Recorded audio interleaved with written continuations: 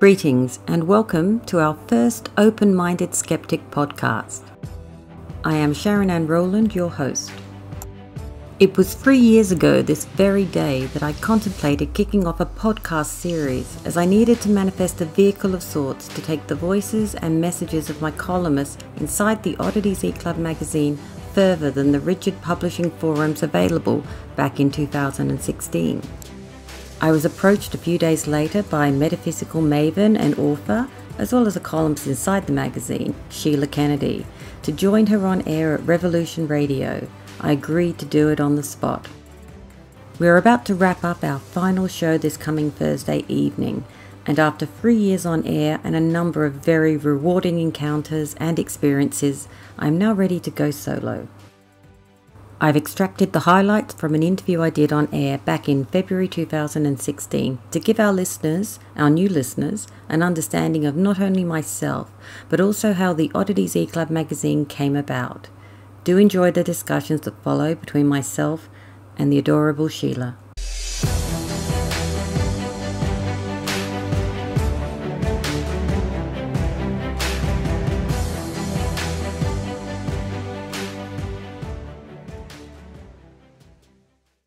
So Sharon Rowland is the author of the Crystal Channelers book series, the editor of the Oddities E-Club magazine, and the Oddities E-Club magazine is an eclectic mix of non-mainstream interviews, articles on ufology, metaphysics, the paranormal, conspiracy theory and fact, fringe science, alchemy and natural healing. And the Oddities E-Club team focus primarily on personal experience and events that have directed their columnists onto a more spiritual and enlightened path, hoping to encourage their readership to stretch their own wings and legs. Born in the UK as I was, and you came to Australia in the early 80s, didn't you?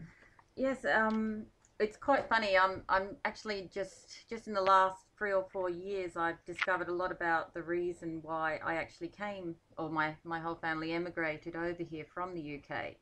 And at the time, I just thought it was to give my brother and I better opportunities in this country, of course. And but in the last few years, since I've been remembering a lot about my childhood and connecting with childhood friends and family, I've discovered it was actually really to get me out of England. And because I don't know how to say it, in my childhood, I had a series of abductions. We were based in Southampton on a military base, and I would go missing, and the whole base would go out on alert looking for me, and then I would turn back up in my bed a few hours later.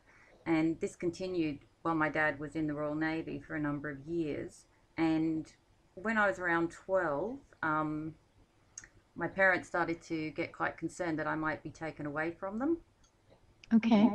And so basically, they thought emigrating to Australia would be a good idea, and that's why we came. So, and that's interesting, isn't it? I know. I'm kind of researching it at the moment to having a lot of blocks put in my way to finding out what actually happened on the base, because there must have been a lot of witness testimony which I could be collecting.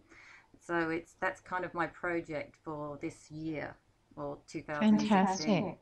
So Yeah. It's quite funny with it's only in the latter years since I've had more experiences, which I don't think you can classify as anything but supernatural, that I've started to learn a lot more about my early childhood experiences. But I think it's pretty much the same for most experiences, to be honest. You kind of hide, or you bury what occurred in childhood. The Oddities E-Club magazine mission and reason.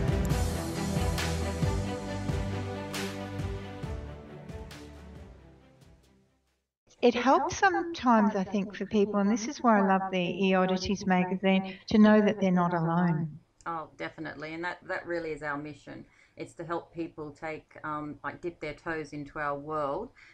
Hopefully we're a soft cushion that you can come into because sometimes people get overwhelmed when they sit down and talk to other if they go along to meetings like a UFO Research Queensland, they get overwhelmed. They go to one meeting and then they never go back because there's too many people sharing, I think. Whereas one of the reasons I started the magazine was I wanted people to start doing their research and start being informed, and reaching out to other people, and our columnists in particular, of course.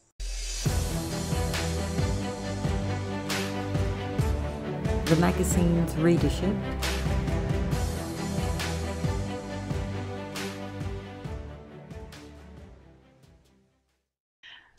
And it's a way, as you said, of a soft cushion, isn't it?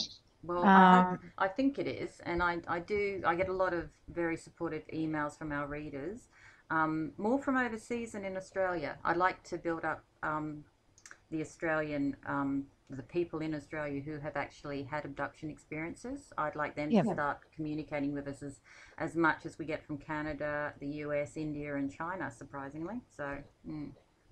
It's interesting, Sharon, because, different times, different shows, I talk about sounds from source and stuff like that I've been dealing with for the last 11 years. And if people go to the sounds from source directory, one of the sounds on there, and I can't tell you the number, is called Cosmic Galactic Controls over Human Subspecies. I've used that. I've used that when I do C5s, Sheila, and we've had some great response. We've had a lot of activity.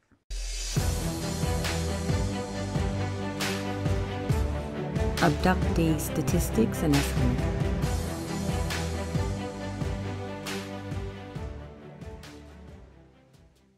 When we talk about abductions, Sharon, I think there are a lot more, aren't there, than people are actually aware of. I think, as you know, I do an awful lot of research, and I think I read somewhere when I first started researching famous abductions, that there's something like 500,000 people have actually written reports into MUFON, which is over in the States. So, I mean, if you consider how many people are on the planet, and 500,000 have actually taken their time to write a report, and consider that probably a good, another 1.5 million probably haven't done the report, because usually only 25% would actually report on something, in my opinion. That's a lot of people out there. I'd say there's at least 2 million people that have actually had contact on Earth, if not more. Yeah, absolutely.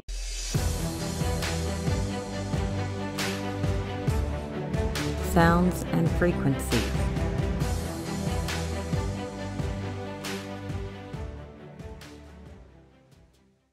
When I've used that, so it's very good. And a lot of my practitioners have said over the years, why do you have to have all these weird sounds, Sheila? Because we need them. It's like programming. I not only created sounds through Sounds from Source, but also with a colleague some years ago, some very powerful stuff with frequencies and so on. And it's like I wouldn't create these sounds if we didn't need them. It's that, even the white noise.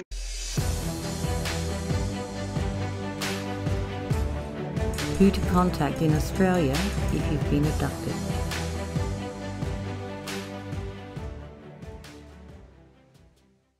Because if you've got, from my perspective, and you may have a different way of looking at it, if you've got memories or non-memories, lost time, because that can be another thing, can't it, of people losing a few hours and not knowing what happened in those few hours, and you want to find out, where do you go? Who do you talk to, and who do you trust? Well, if you're in Queensland and New South Wales, if you're in New South Wales, then I would suggest you contact Mariana Flynn, who's the president of UFO Research New South Wales. And if you're in Queensland, I would suggest you contact Cheryl Gottschall, who's the president of UFO Research Queensland. Both of these ladies are columnists inside the magazine, and I've known both of them for a number of years now, Cheryl in particular. And they're just amazing women. And I think last count, Cheryl has actually spoken with close to 3,500 abductees. She's been researching this since, I think she celebrated her 30th anniversary. She's been the president for so many years that I don't think people remember when she wasn't the president. And Yeah. you know, so I know in Australia, if anyone does want to get in contact or make a reporting, they can contact me and I will pass on to the relevant person at the magazine at odditieseclub.com. I'm happy to pass any emails on to the relevant person.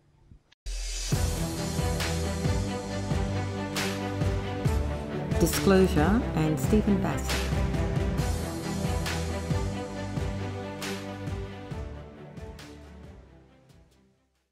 I interviewed a lovely gentleman. I think it was for issue 6 or issue 7 of the magazine, Stephen Bassett, who is a political activist and a leading advocate for ending the 68-year government imposed truth embargo on disclosure, basically. And a couple of years ago, he organised the Disclosure Conference in Washington, Yep. and there was like 5 days of testimony of military, academia, all on ufology, including the one of a high-ranking minister from the Canadian cabinet. So we're talking a lot of people discussing their experiences of pretty much hiding the UFO phenomena.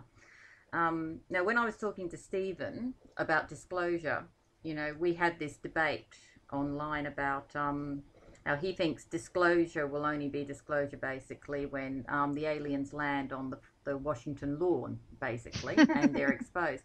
And whereas I see disclosure from a very different perspective, I think disclosure is a one-on-one experience. I really don't think it's going to be. I mean, if it was well, to be honest, what Stephen was talking about actually has already happened in 1952. In 1952, there was, I think it was July 19th, 1952, a number, like I think several objects were spotted actually above the White House, 15 miles southwest of the city. I mean, it was reported by air traffic controllers, and it was, so that's technically already happened, but no one knows about, still thinks it's a funny concept, don't they? Disclosure. Yeah. But as I was saying, my concept of disclosure's been going on for thousands of years, and it's on a one-on-one basis. Now, I'm not too clear on what happened to me during my childhood. The only thing from my childhood, from a disclosure perspective, that I actually have is what I call a marker memory. It's like being able to pick up a photograph and see every detail of that photograph. That's what I have from my childhood. I have a photograph of me in discussion with a tall white, which is an alien, a kind of alien that looks very much like us. But if you can imagine a Swedish runway model, Sheila, that kind of look. Yes. Yeah. It's the kind of alien that most humans want to invade because they look like us, basically. And it's so, and that's basically where everyone thinks we're hybrids of those Palladians or the tall white race. So I have that kind of marker memory. The Greer Fund.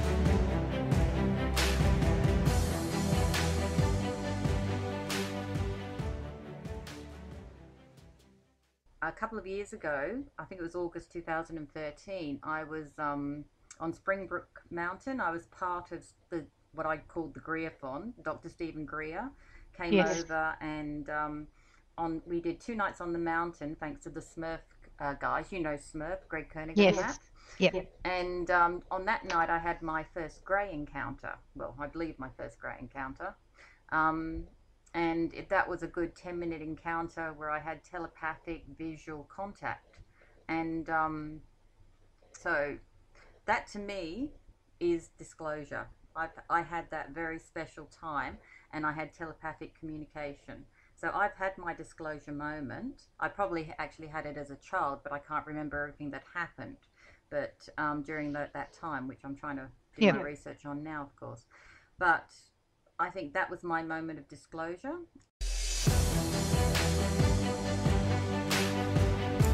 The mission.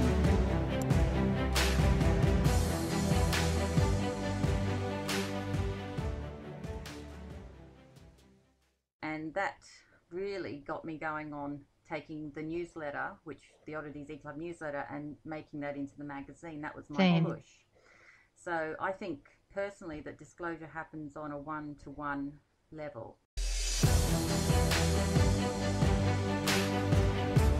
Perception and spot the alien.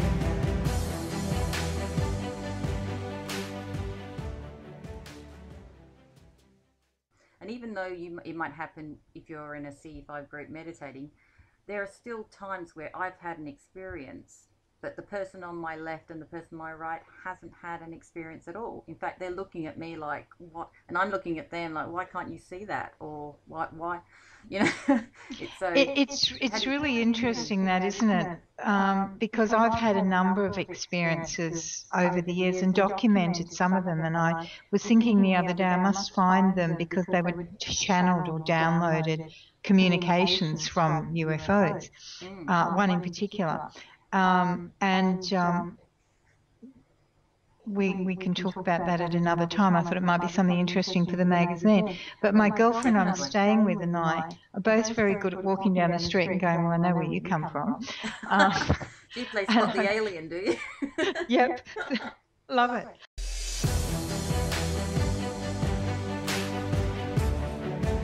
Remote viewing.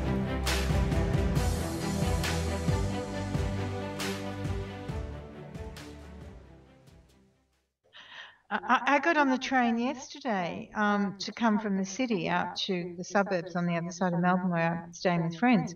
And a couple of stations along, I watched this man walk past the train window and come into the carriage, and he sat a few seats away and on the other side facing back towards me. And there were lots of seats, you know, he could have sat anywhere. And my eyes kept getting drawn to him, and I thought, you're staring, Sheila, what are you looking at? You know, look away kind of thing. And he looked, you know, ethnic, Greek, Macedonian possibly. And he was obviously chewing gum, and I don't chew gum, so it always amazes me because I'm allergic to it, that people can eat chewing gum. But there was something kept drawing me back, and then all of a sudden it was like his eyes changed, and I thought, okay, now I know who you are, thank you. And he got off at the next station. Now, telepathically, it was like he was showing me a box, but there was no way of opening the box, and it's probably something I need to think about or research down the track. But at the time, it was just like, you were there for a reason, I'm not sure what it was, and you got off. So, you know, for a lot of people that could be, well, that's coincidence, but for someone like you or I know it's not. It's interesting that he was showing you a box. When I was at Nexus last year, I've forgotten the gentleman's name. He was Skyped in from the States. It'll come to me. I've got a shocking memory at the moment.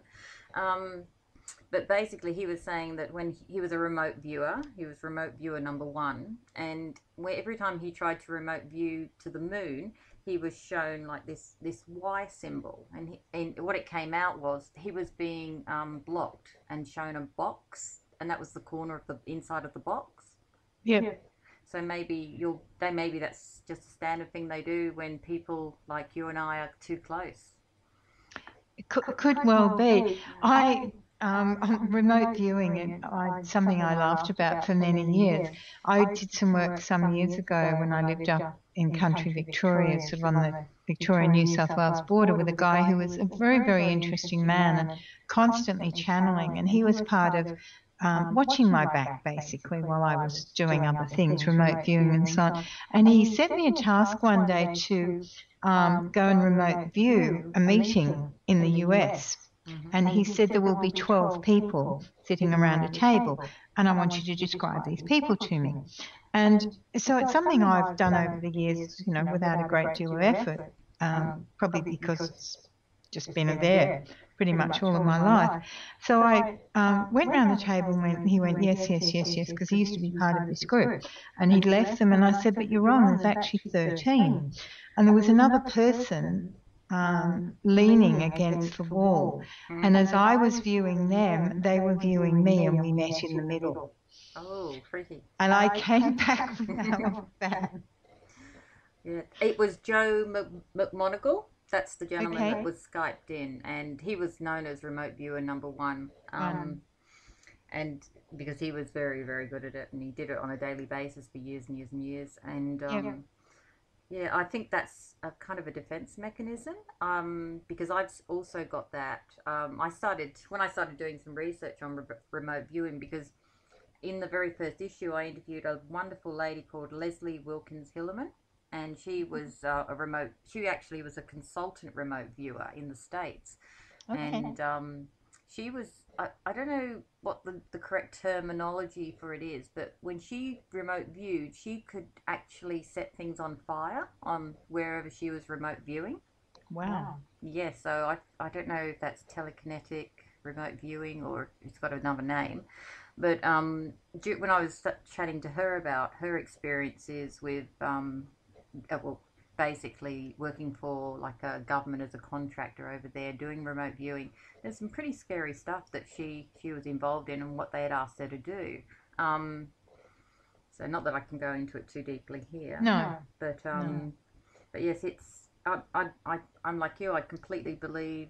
I think everybody has the ability to remote view too, because I've done a few sessions with groups of people, and we've Yep. put things under boxes, and we've all remote viewed, and at least 50% in the room has guessed what's under the box, or at least sketched Yeah. something similar. So I think Yeah. it's something latent in all of us that we can activate if we want to.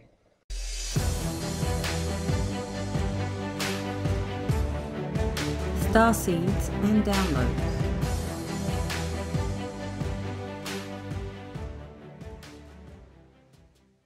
My perspective, you've got a whole range of these children, indigo, crystal, star, and so on. And people say, indigos came in 75 or thereabouts. I believe they've been around since about the 1900s.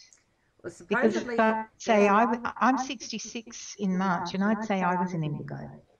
Well, supposedly there were three waves of star children. There's the 60s, the 80s, and the 2000s. And the ones in the 60s, I was born 68. So supposedly we were the messengers, which makes sense for me with the magazine, I suppose. The ones that are spreading, laying the path. The 80s were the save the earth kind of children, supposedly. The ones that were, and you do see a lot more vegans, vegetarians, people trying to in that age group, protest in that group. And then the 2000s, you supposedly had the change of DNA, and these children supposedly have these abilities. They're telepathic, they're telekinetic, they're able to communicate interdimensionally, and of course to extraterrestrially. Is that such a word? Extraterrestrially? Well, I like it. Yeah, sounds good. Yeah. I'll claim that one. So basically, that's my understanding of it. But I think, as I said earlier, I think we've been contacted for thousands of years, however long we've been around, to be honest. Especially if you look at some of the artworks that through the ages, it's the early Aboriginal art is quite distinct in showing ET presences. So quite frankly, I think disclosure and during disclosure, some people are given gifts, or they're given insight, or they're given, I think people refer to it as downloads of information. I personally think I was given a connection to the Akashic record between 2008 and 2011. So as I wrote my books, because a lot of the stuff in there came, I think, from a channeling source of some type. And I think basically, we don't always have the gift or whatever. It's given to us for a particular time or for an activity that we need to complete. And I think that's the same with these children. I think they're given gifts to do certain jobs, I suppose, or to help fix certain things. I try and think positively, Sheila, that they're here to help the earth, and they're here to help us become a more peace-loving group of people. Because we certainly need it. The change of frequency from 432 Hz to 440 Hz.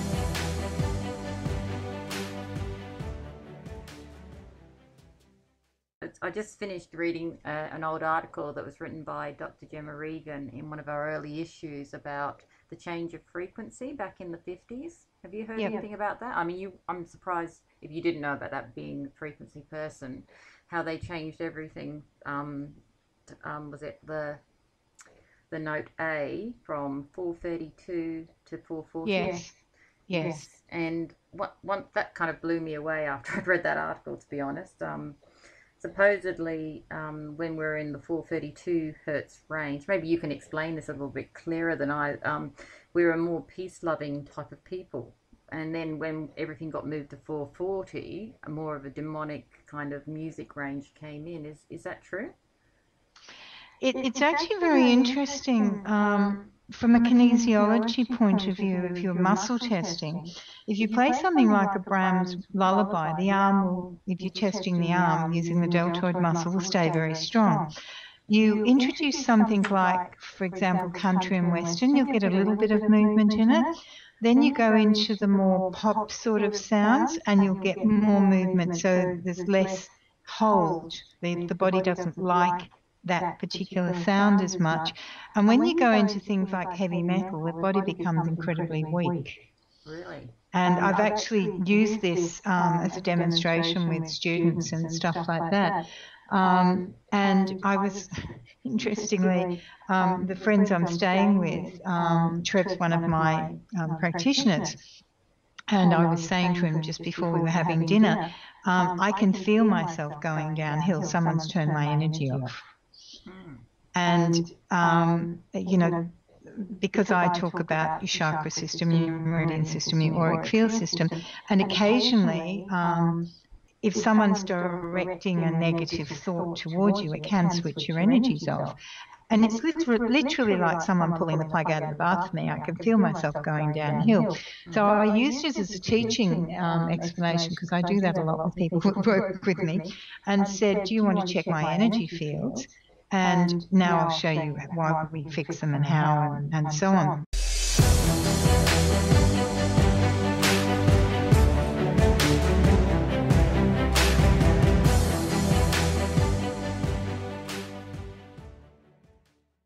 Well, that's all for our first podcast.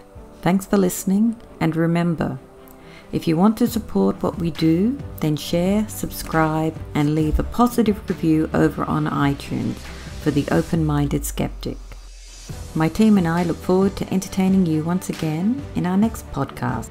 To check when our next podcast is, simply head over to www.tomspod.com. That's www.tomspod.com.